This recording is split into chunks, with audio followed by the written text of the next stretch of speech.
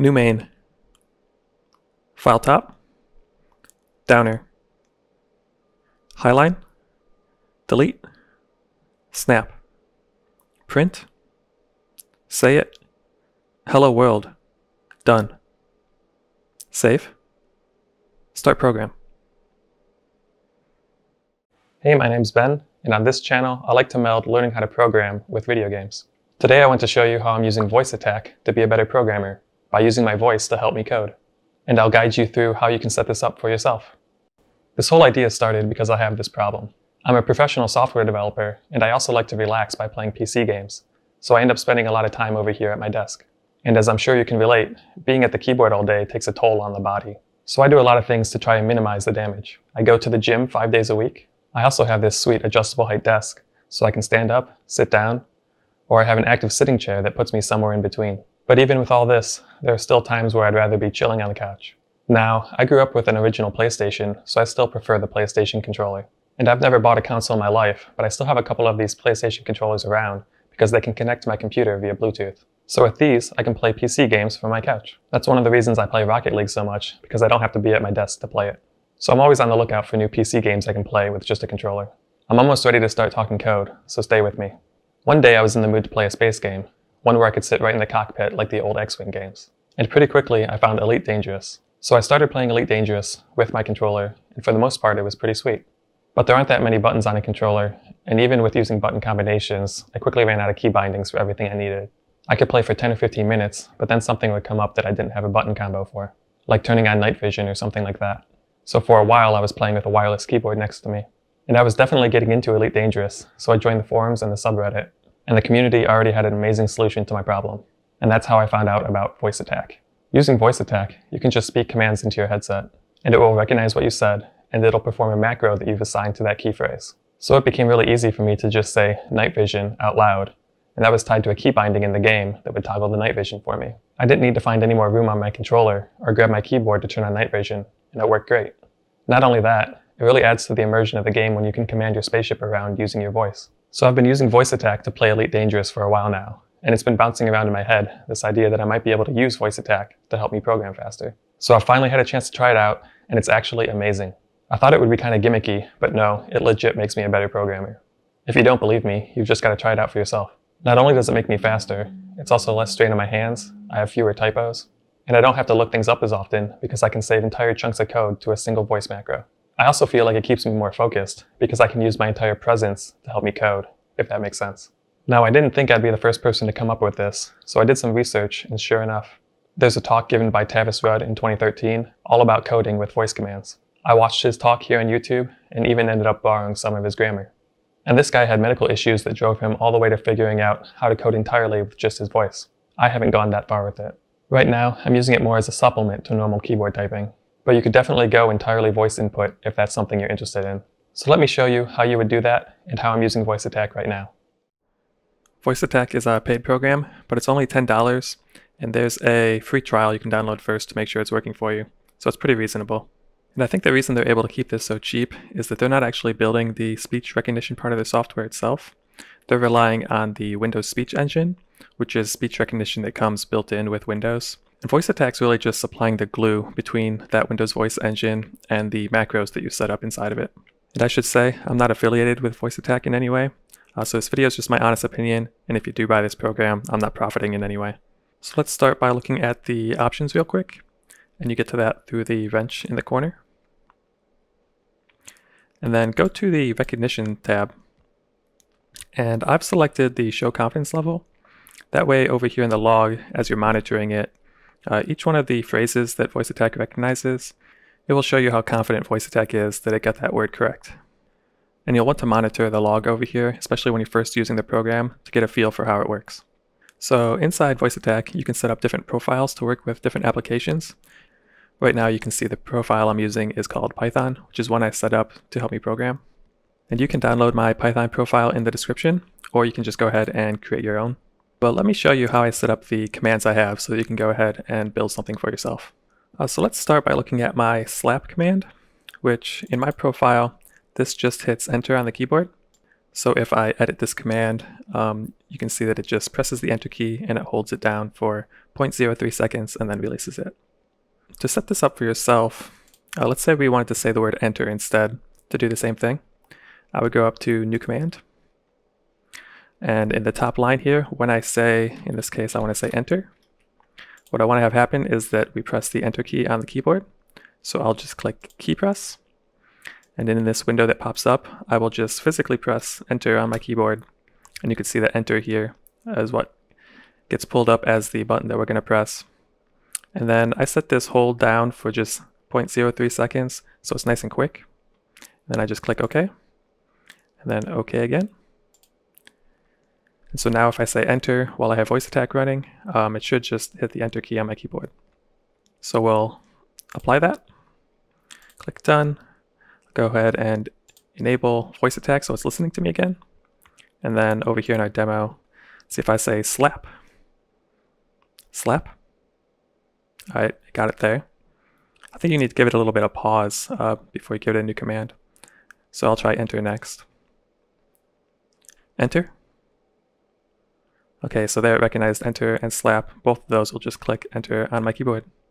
One thing to watch out for is if I were to say like slap slap, VoiceAttack's not going to recognize that as two separate slap commands. It's just going to come up as an unrecognized command. So to address that situation, what I've done in my profile is I've actually created another command for slap slap. And if you look at it, it's just going to hit enter twice for me. So that was a pretty easy one. Let's look at another command here. So I have this new function command. And what this is going to do is it's going to quickly create a new outline of a new function for me. So here I'm using the quick input. To get the quick input, I believe it's under other, VoiceAttack action, and then quick input. And what this does is it takes a string that you give it and it'll just type that out for you. So if I look at this specific quick input that I have defined here, here's the string that I want it to type out. And then it's also going to hold the keys down for the specified amount of time. And you'll notice in my quick input, I don't actually have a tab here before my pass. That's because my IDE is going to add that tab for me as I'm typing this out. And then when I use this command, what I usually want to do is immediately change the name of my function. So I have two more steps. I'm going to press the up key and then press the Control D key, which is going to select that whole my function word for me. So it's ready for me to type in something new. So let me demonstrate this for you. So here I am in my editor, and if I say new function, you can see there that it quickly typed out the string that I had saved in that quick input function. And the my function word's already selected for me, so I could just start typing my new function if I wanted to. So the quick input feature is pretty nice, but it is still a little slow, especially if you have a lot of text that you want to input quickly. So there's a solution for that. You can instead take a bunch of text and copy it to your clipboard, and then just immediately paste that out. So let me show you how I'm doing that. In my new main command, so I've set the Windows clipboard to all of this code. And then the command after that is simply Control V to paste it out. And you'll find this Set Windows Clipboard feature under Other. It'll be Windows, and then set a text value to the Windows clipboard. So let's look at another interesting command in my Start Program command. All this is doing is it's pressing the Control and Alt and N all at the same time. So to do that, you would click key press, and then on your keyboard, just literally hold down Control Alt N at the same time. And those will all show up here as being pressed. And you click OK, you can see it's going to do it again. So I'll cancel out of that. But what those three buttons do, they just align up with a key binding I have inside of VS Code. So you see if I hover over this run code, the key binding for that is Control Alt N. So pretty simple. You can create some pretty powerful effects just by combining key bindings in your software that you're using. In this case, I'm using VS Code. Combine that with some VoiceAttack commands, and you can do some pretty cool things. Now, when you're picking the words for your commands, there are a few things to keep in mind. It's usually a good idea to try to pick 2 or 3 syllable words instead of 1 syllable words. The 1 syllable words tend to get misunderstood more often. You also want to think about what words or letters you have trouble saying. For instance, I struggle with my R sounds. So instead of doing run program, I chose start program because I can say that clearly more consistently. Things start to get more complicated when you start to use dictation. Dictation's when your computer listens to what you say and tries to type out exactly what it heard. So let's look at a command where I am using dictation, the say it command. All this is going to do is it's going to start the dictation mode. And so when you start dictation mode, anything that you say after that is just going to be saved to a buffer. And then I have a companion command for this called done. And if we look at done, that's going to stop the dictation mode. It's going to take whatever got saved into that buffer and put it in the Windows clipboard. So to do that, you use this curly brackets dictation notation to grab what's ever in that buffer. Then it's just going to paste it out, and you need to remember to clear the buffer so that those same words don't show up next time you use it. And when you use the dictation token, you have a few different options for formatting it. So you can make them all lowercase or all uppercase, and you can read about those options in the documentation. One thing that is a little unsettling when you're using dictation is that it doesn't actually print out what you're saying as you say it. So I'll give you an example here. Highline, delete, snap, quote, say it, programming is cool, done. I didn't quite get that one right. Highline, delete, snap, quote, say it, programming is cool, done. So as you can see, it doesn't work great. But apparently there is a way to get it to type out what you're saying as you say it. It just involves setting up some loops. And there's a discussion about it in the VoiceAttack forums, so I'll link that here in the description of this video. So there is something you can do to improve the accuracy of the dictation. If you go to the options in VoiceAttack, back at the recognition tab, next to speech engine, click on utilities. You can see that there's a microphone setup, and it's good to do that first to make sure your microphone isn't too hot. And then once you've done that, you can go to speech engine training. And if you're using the default Windows speech engine, this will give you a chance to go through and read some phrases, and by doing so, the Windows voice engine will understand you a little bit better. So I've gone through and done that twice. You might want to do it a few more times, and I think it does make a noticeable improvement. So some other things to watch out for. Let's look at my go-to command. And what I want this to do is I want it to bring up the go-to dialog inside VS Code. Allowed me to say a line number and then bring me right to that line number. So that's how I've set up these commands. But when you go to actually use it, let me get myself some more lines here. So normally it works pretty well. I'll give you an example. Go to 15. But the problem comes in is if you want to go to a line that's 10 or under, it'll actually type that out as an English word instead of typing in the number. Go to 5. See, that's a bit of an issue there. Alright, I've got one more cool thing I want to show you. So when you use dictation, it obviously prints out what you say in normal English with all the spaces you would expect.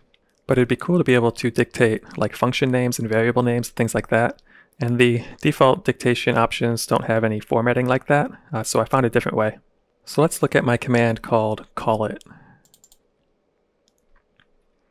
In here I'm going to start the dictation mode, and I'm just going to pause for 3 seconds, so I give myself 3 seconds to say the name of the variable I want.